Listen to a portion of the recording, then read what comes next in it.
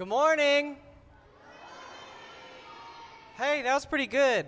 All right, hey, we're going to go ahead and start our chapel. Welcome to chapel. Welcome to your first day of school. Let's go ahead and stand up. We're going to sing our first song, the Hippo Song. All right. So if you have never heard of the Hippo Song, let me teach you the actions. We're going to sing, "In the beginning, God made the seas and the forest filled with trees. He made the mountains up so high, and at the top he placed the sky. God's fingerprints are everywhere, just to show how much he cares. And in between, he had loads of fun. He made a hippo that weighed a ton. Hip, hip, hippopotamus. Hip, hip, hooray, God made all of us." So that last part, you get to spin in a full circle. The first time, you're going to sing it nice and low. The next time, you're going to sing it super high. All right, and we're going to start the song nice and slow, and then we'll speed it up, but I might try to trick you, and I might go really, really fast, and then really, really slow, and then really, really fast, and then really slow. You guys think you can follow? All right, here we go.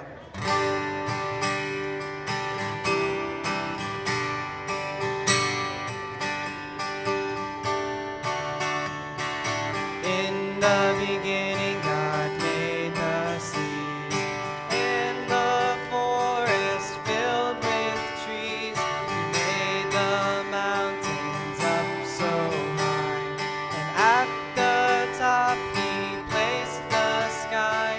God's fingerprints are everywhere, just to show how much he cares. And in between he had loads of fun.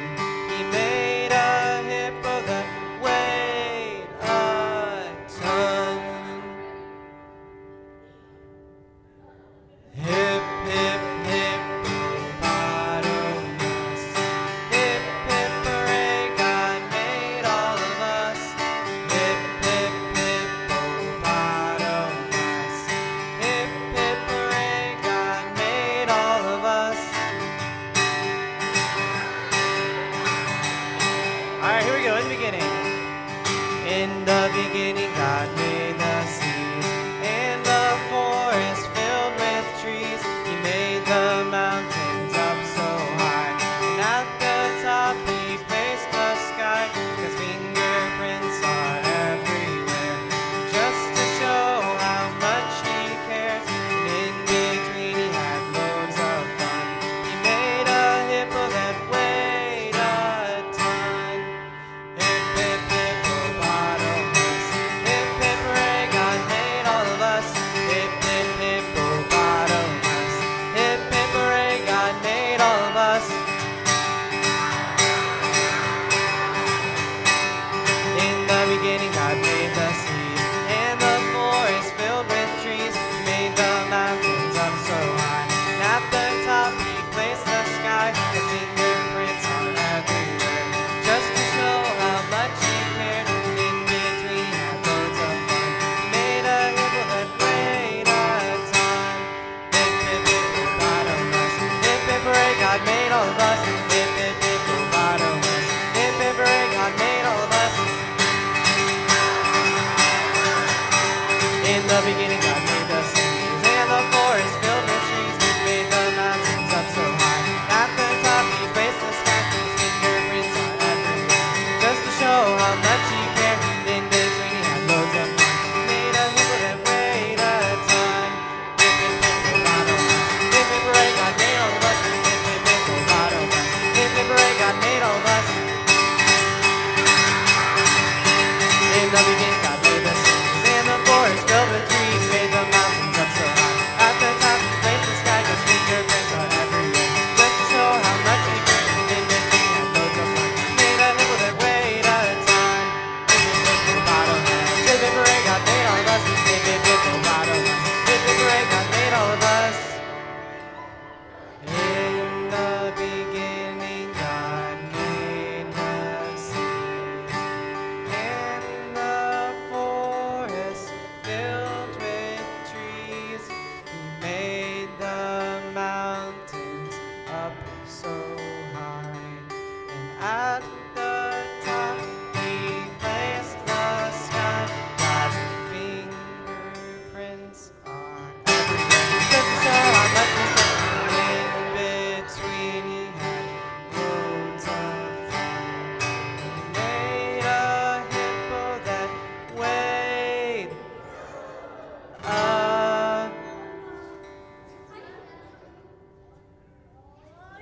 All right, you guys can be seated.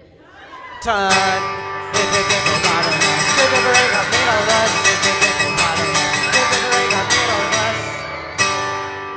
right, you can sit now.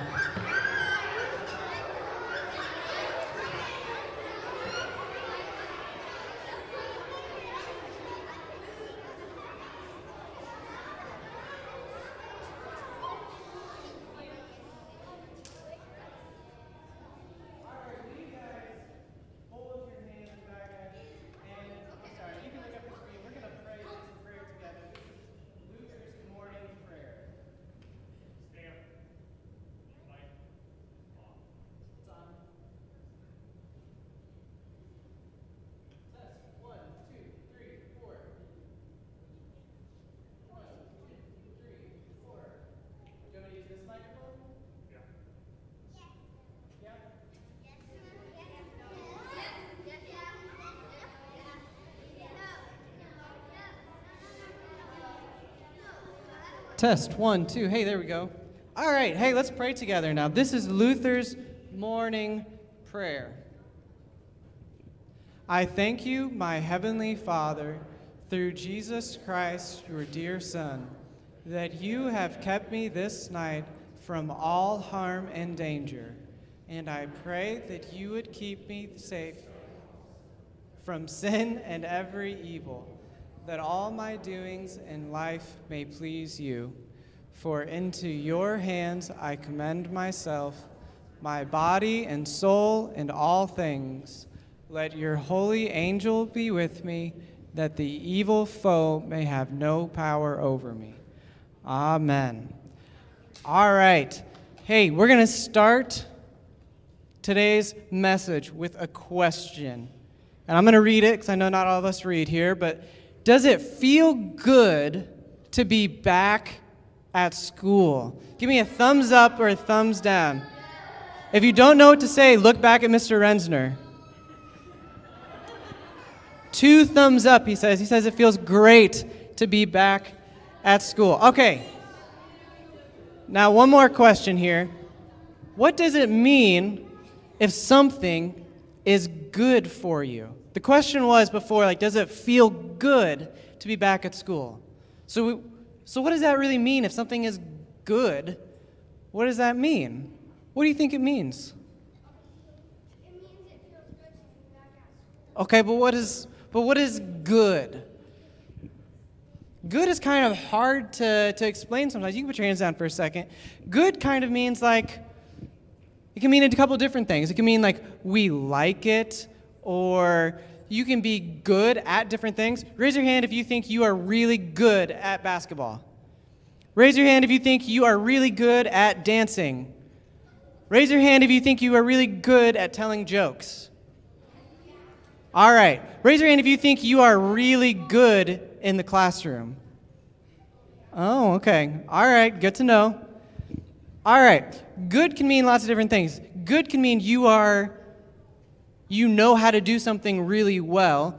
Good can also mean that it is good for you, meaning it's for your benefit, meaning it helps you. So there are some things that are good for you, and there are some things that are bad for you. We're going to play a game now, and this game is called Is It Good For You? I'm going to put a picture up on the screen. If you think that this thing is good for you, I want you to stand up. If you think it's bad for you, I want you to stay in your chair. All right, so here's our first one. Is it good for you being in school? If you think it's good for you, go ahead and stand. All right. All right, most of you would agree that it's good for you to be in school because you get to learn different things, you get to learn new skills, you get to learn new facts. It's good for you to be in school. All right, you can sit. Here's our next one. Is it good for you to take a metal fork and put it in an electrical outlet? Stand up if you think that's good for you. Sit down if you think it's bad for you. Hey, that's good. You guys all know this is bad for you. What's going to happen if I took a metal fork and put it in an outlet? I'm going to get electrocuted. That's right. That is not good for you. All right, here's one more. And you guys probably don't have to worry about this one yet, but maybe you've got older brothers or sisters who do. This is deodorant. And when you get older, you start to smell. Yeah. Mrs. Hardiman agrees. All the teachers agree. Deodorant is good for you. All right, you guys can all sit. All right, last one. Shh, shh, shh. Everyone, we're going to look at it when everyone's quiet. All right, here's a really tricky one, okay? Here it is. Is it good for you to eat Brussels sprouts?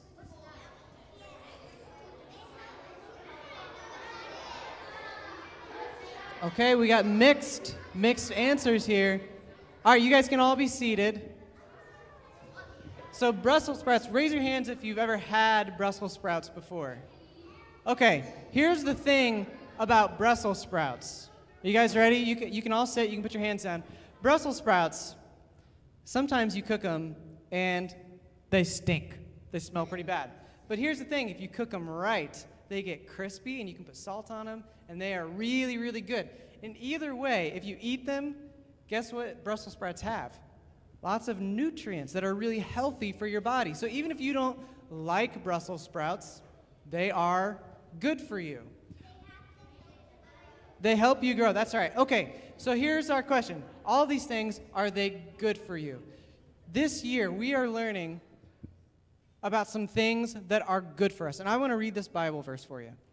This is Romans 8:28.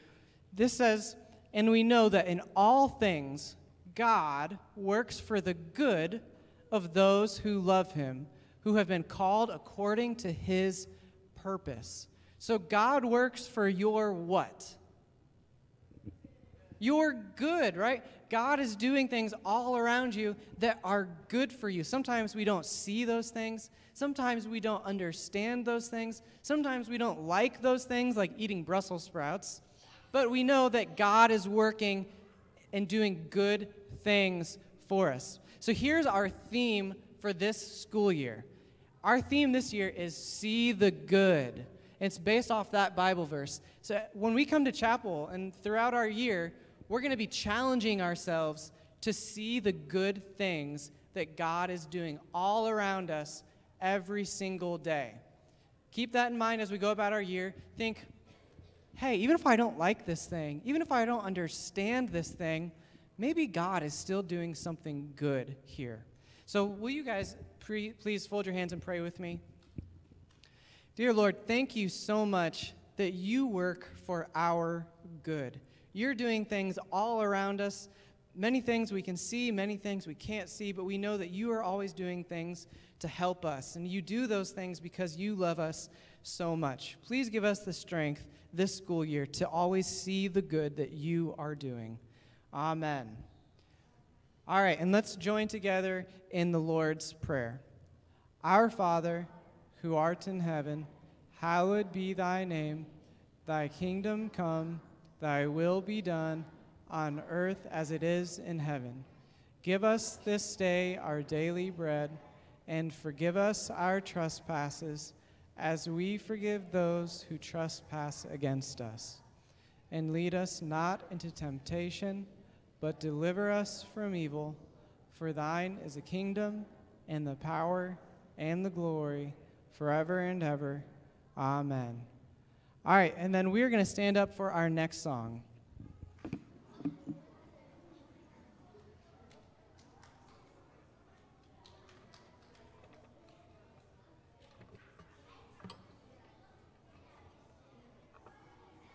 Okay, this song is called Open the Eyes of My Heart, and it's a really good reminder for us to keep our eyes open to see all of the good things that God is doing all around us. Open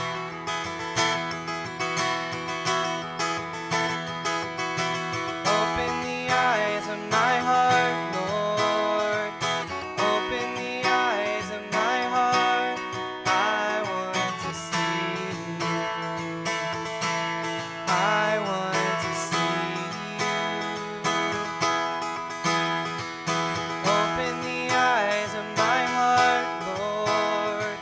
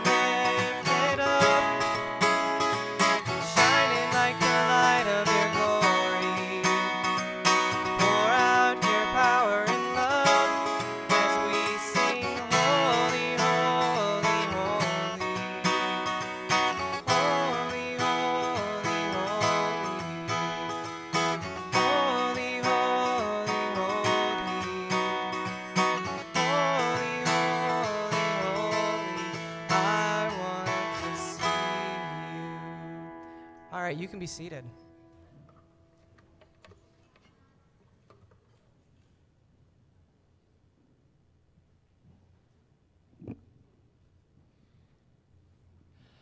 All right, so something that we do every month when we come to chapel, usually the first chapel of every month, is we remember all of our baptisms. So if you were baptized in either July or in August, then I'm going to call your name and you can stand up right where you are.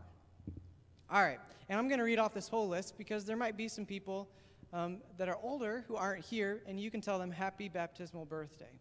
So we have Evan Presoff, Mikkel Horswell Anderson, Joshua from 3-4, Oliver Strom, and Jason Bolton, Damon Honebrink, Alyssa Gaskins, Luke Evans, Pastor Ebert, Mrs. Speldy, Mrs. Skojak, and Mrs. Skeens. Those are all of our July, and then also for our August baptisms, we have Benjamin Kamen, Landon Waterman, Maddox Engelking, Connor Strom, Noah Alexander, Mrs. Troemel, and Mrs. Armeo.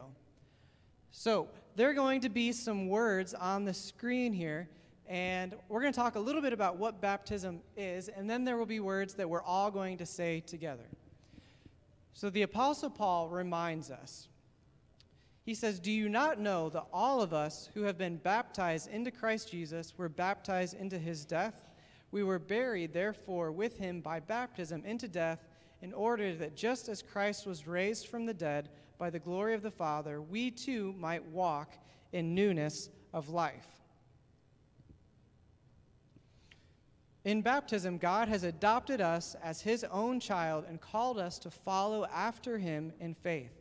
Therefore, we now reaffirm our faith using Psalm 23.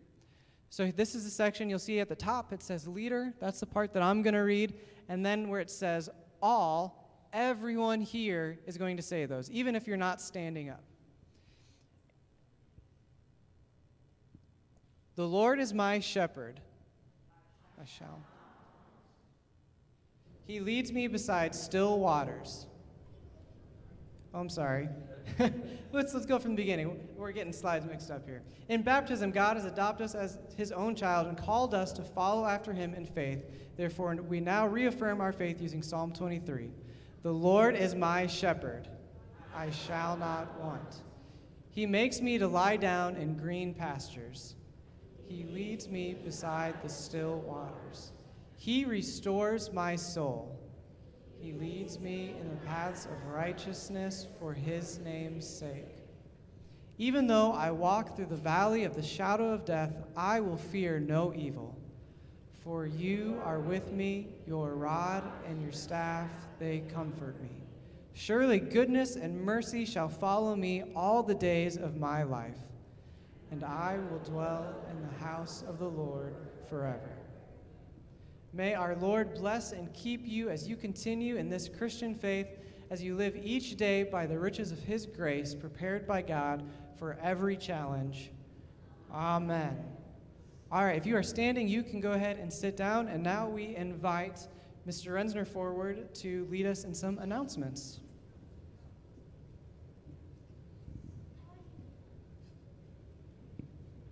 Good morning. Welcome to the 2021-22 school year, Calvary Lutheran Church and School 72nd school year. And to bring the year in with our traditional bell ringing, Mr. Schwark and Mrs. Schwark. Let's welcome Mr. Schwark and Mrs. Schwark. All right. Hey, I heard some clapping, and I know it wasn't for me, but were you guys clapping for her? There we go. There we go. All right. This opens up our 72nd year here at Calvary. And throughout all those years, Calvary has grown, and they've taught a lot of children throughout all the years a good Christian education. I started, oh, good golly, I'm going to say 50 years ago. So anyway, if anyone wants to figure out the math there, maybe it was actually 53 years ago. But anyway, where are the first graders at? Right here. Why don't you guys all stand up? All stand up. Now look over at the lady here in the red shirt and just kind of wave at her. So she always loves to see the first graders every year, and look how large of a class that is. That is awesome. First graders, go ahead and have a seat. I don't want you guys to wait any longer because we want the school year to start. So we always ring the bell. So we're going to have Mrs. Schwark, if you would please stand up. We're going to have her ring the bell, but before we do that, I want everybody to know this is a very special year for Mrs. Schwark. She is turning 100 years old. Is that amazing? That is a long time. So, anyway, I just want you to know that, and when you guys are out playing in recess and you're out in the schoolyard, she is watching you, just to let you know. So, let's head on over here, and what we're going to do, I'm going to raise my finger up. It's going to be, and everybody's going to say it together. We're going to go 1, 2, 3, ring that bell. So, I want to make sure that she hears that, so you need to say it really loud. Is everybody ready? Is everybody ready? That's how loud we need to be. So, here we go. 1, 2, 3. Ring that bell. All righty. Welcome to the new school year. We thank and praise God for the Schwarks. For those that are new, Mr. Schwark was the first principal of Calvary Lutheran School in 1950. And they reside right next door in the greenhouse, and Mr. Schwark has not missed a opening or closing chapel service over those 72 years. So praise God.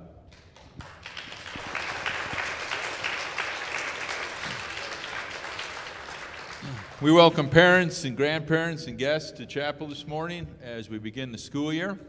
One thing for you to know as students is God has given us a tremendous gift here at Calvary Lutheran Church and School. Imagine sitting outside later today when it's 90+ degrees and very, very hot and humid. We have air conditioning. Many other things were done over the summertime for you as students as you enter the school. So it's your job to take care of it, to take care of the facilities that God has given to us. We thank Him for those, and we show Him honor and respect by taking care of those items. Any other announcements to start our school year? You see some kids sitting in the pews with you and new kids to the school. Make sure you introduce yourself to them. Make sure they know your name. You may only have a few names to get to know, but they might have 20 some odd names to get to know. So make them feel warm and welcome as we indeed begin this year in God's blessings. Have a great day.